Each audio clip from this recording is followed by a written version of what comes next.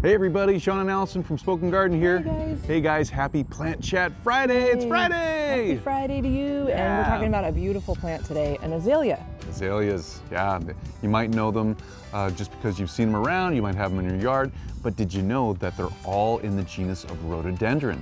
Yeah, they're basically kind of like a mini rhododendron, kind of. Yeah, they have smaller leaves, they have smaller flowers. Yeah. They're actually a lot smaller in stature, or can be, but they're all from the genus of rhododendron, and then it gets more specific as you get into the species and the cultivars. That's cool. You know, we have some beautiful, gorgeous plants around our yard. We cannot wait to show you. They're all mostly in full bloom. They usually bloom in mid to late spring, so right about now.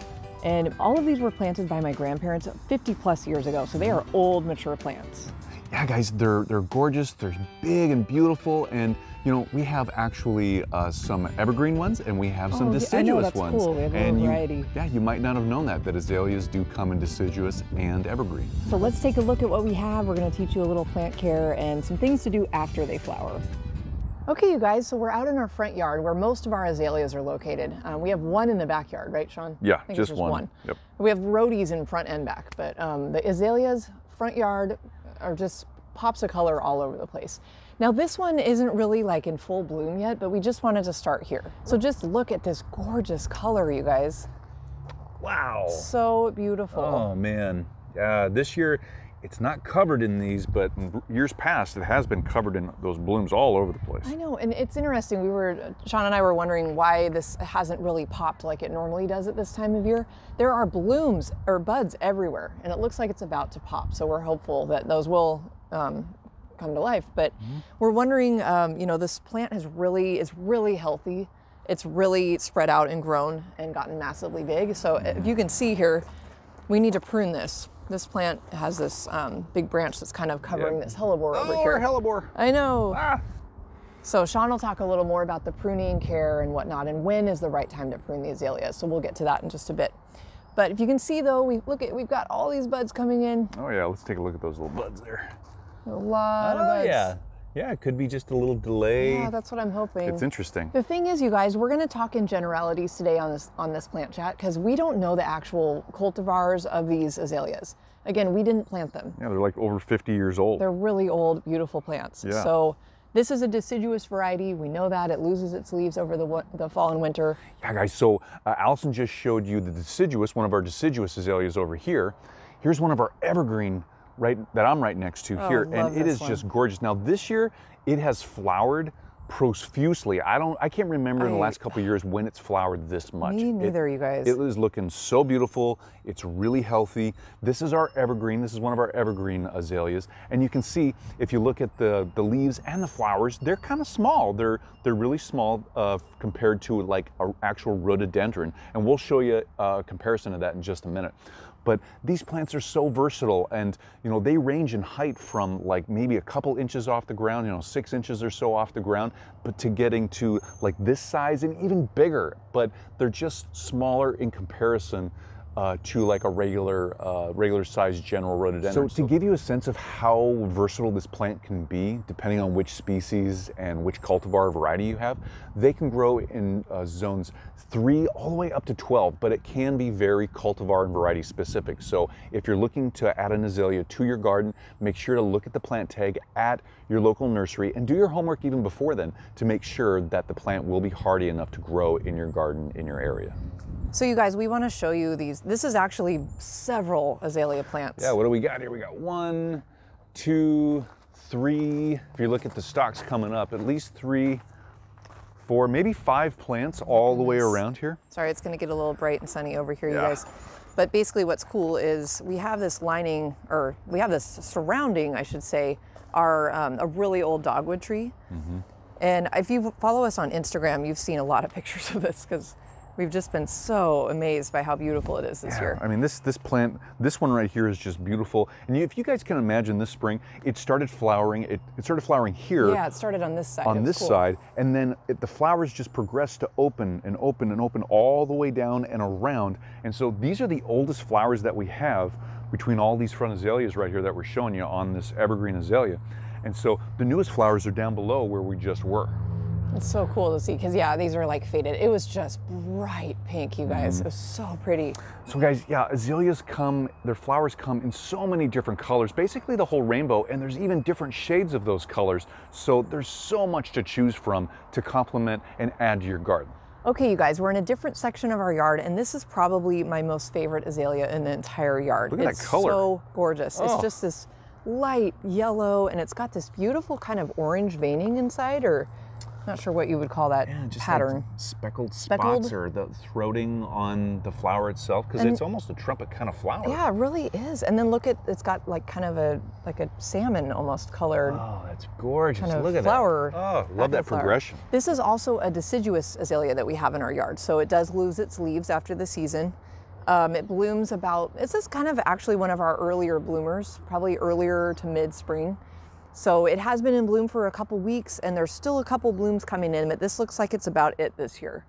It looks like it's pretty much done opening pretty much up. done, Boy, these last so long, and we just feel so lucky to have this in our yard. So lucky. So you guys, these are so easy to care for. They need regular water. They really thrive with that. And if you have them in the right conditions and the right sunlight, which we'll talk about in a minute, they will grow and thrive. So these guys, like again, this plant is over 50 years old. It has really come back to life since we put mulch around the base of it about probably 4 or 5 years ago. So keeping it protected from, the winter conditions and just helping with drainage and whatnot. This mulch has really just enhanced its health. So guys, Allison just told you all about this one, this azalea right here, this deciduous azalea. Let's go over here and as a comparison, keep that picture of the azalea in your mind. Now look at this rhodie. This is a rhododendron. Look how much bigger these flowers are. So much bigger, and the leaves too. Yep, the leaves are just huge, so way much larger. bigger. So there's a little bit, we got a little weevil damage. Yeah. And actually azaleas and rhododendrons are both susceptible to not only weevils, but powdery mildew and aphids and white flies. So just look for those, keep an eye out for those throughout the growing season.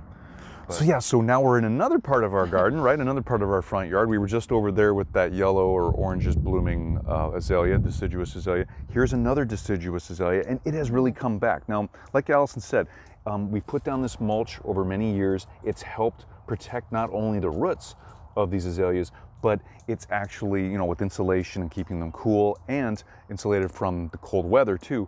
But it's also provided more nutrients, better soil conditions, and a lot more moisture for them to really thrive. This plant by itself, you can see there's some old cuts here. We've got some pruning to do on some dead wood.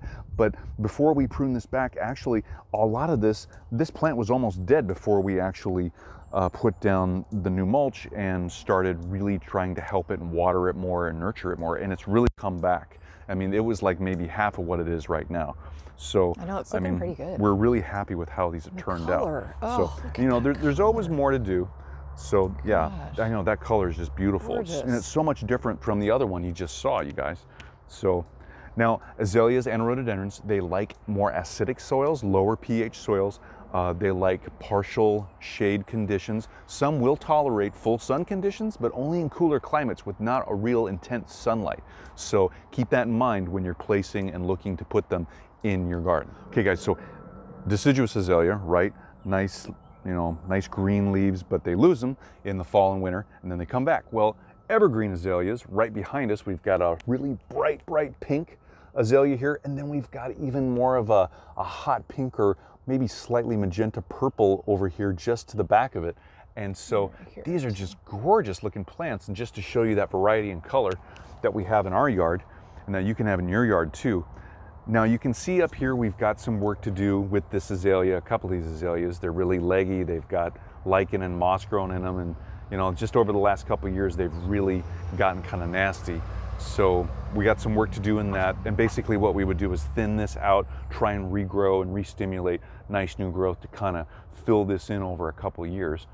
And then we've also got, if you can see down here, we've got some growth in the understory. It's flowering actually underneath the canopy, main canopy.